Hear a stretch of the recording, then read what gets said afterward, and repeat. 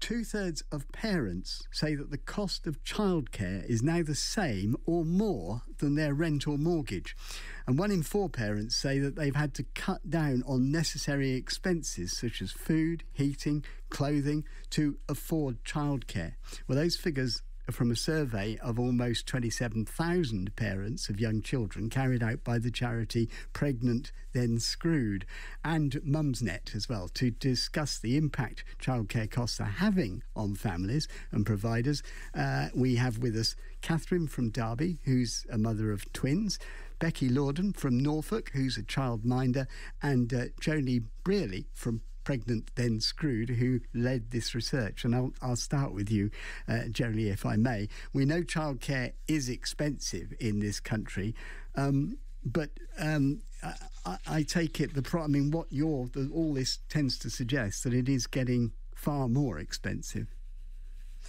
I mean, it really is. Analysis by the Labour Party found that childcare costs have increased by £1,500 in the last 5 years.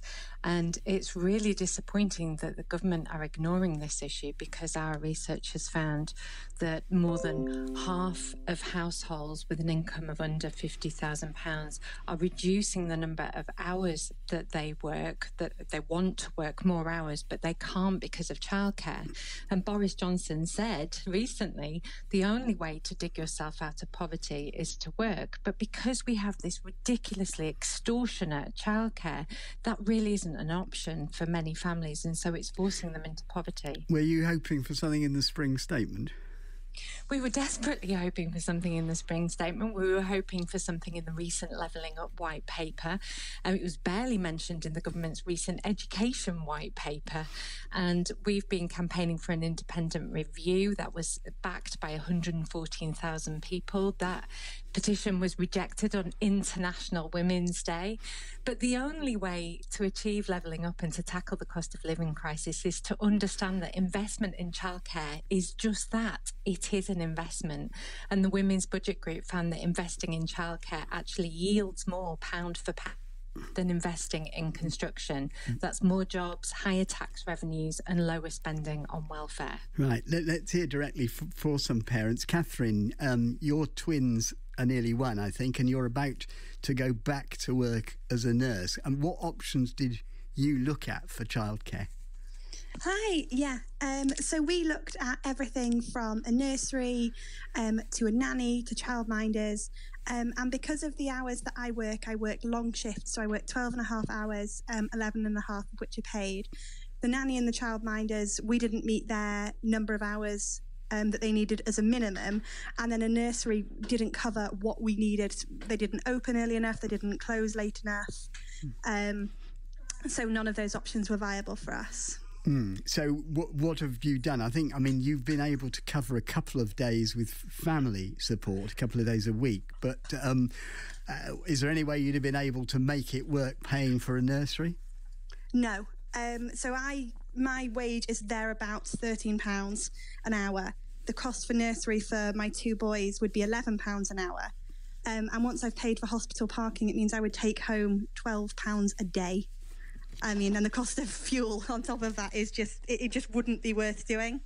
And that's if we could find one that would facilitate what we needed anyway. So what have you ended up doing?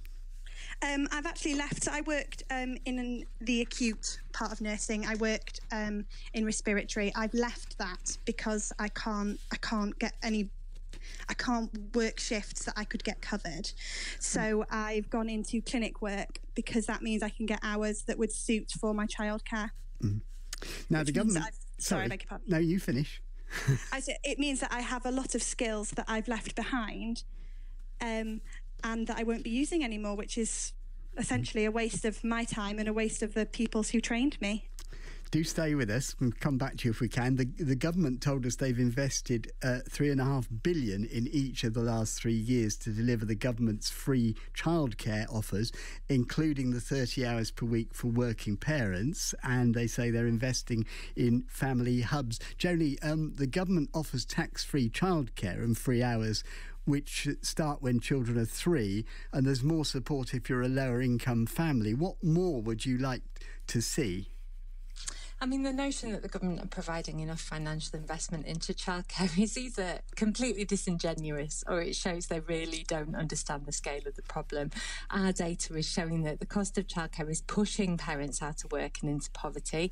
On the other side, you have a third of childcare providers saying they are currently operating at a loss. Between January and July 2021, we lost almost 3,000 childcare providers net due to underfunding.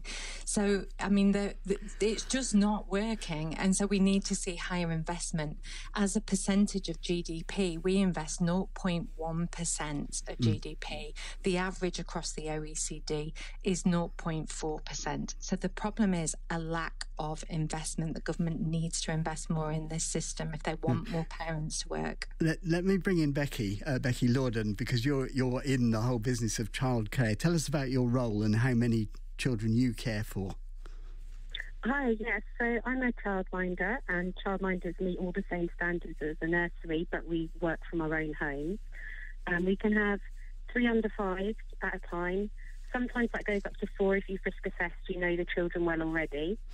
And I think one of the big problems with the affordability of childcare is that the government promote their 15 or 30 hours from when children are 3 years old. They call it a free entitlement, but they actually pay nearly up to maybe 20% less an hour than the childcare provider would normally charge, and you're not allowed to charge parents the top up. I think most parents would prefer to pay £1 an hour for their high quality childcare than for the childcare provider to not offer funding at all, because it means they're operating at a loss. The Early Years Alliance say childcare providers who offer the free hours for 3 and 4 year olds are underfunded by the government. I take it you'd agree about that? Yeah, it's hugely underfunded. So it's paid by the government to the local authority. Local authority pay their childcare providers. So in Norfolk, where I am, I usually charge £5 per hour per child, and the local authority pay us £4.8 per funded child. So as soon as children get to age 3, we can take a £1 drop basically per hour in our funding levels, or we can not offer funding at all. There's one issue I really want to tackle with you. The Children and Families Minister, Will Quince, has said he'll look at regulation as a way to reduce costs, and that could include increasing the ratio of children to carers. What are your thoughts on that? So I think that it's been looked into before, and PACey, the main body for childminders and nannies, they did a survey on it, and most providers said they were not interested. I mean, for children, if you know them well, that's fine, that's safe, you know you can meet their needs. 5 children per hour, it's just not safe, basically, for one person to deal with 5 children that young, generally. And also, it's not going to drop costs, because nobody is going to say, OK, I've got 4 or 5 children per hour now, I'll drop my hourly rate. I charge £5 an hour whether I have 3 or 4 children here. So that's not going to make any difference. It's just another way of the government shifting the blame onto providers, because they'll say, well, you're choosing not to have 5 children per hour. And we've seen that before. We've been told, OK, so you need to attend business improvement courses, things like that, in order to raise your income. But the issue is they're underpaying everybody. OK, Jolie, one more thing. Will Quince has also said he's going to be looking at childcare and how it works in other countries. How do the ratios compare elsewhere, given what Becky's just told us? The ratios are pretty similar to what they are in the Nordic countries. In France, they have much higher ratios, more children to parents than we do in the UK. But just to echo the last point made, ratios is not the way to solve this problem. We have a retention and recruitment crisis in the childcare sector because the work is so demanding and it's so badly paid because of underfunding. So if you increase ratios and you don't increase salaries, that retention and recruitment crisis is only going to get more acute. So therefore you would have to increase salaries, and therefore the cost would not be passed on to parents. It's a complete misnomer that this would solve the problem.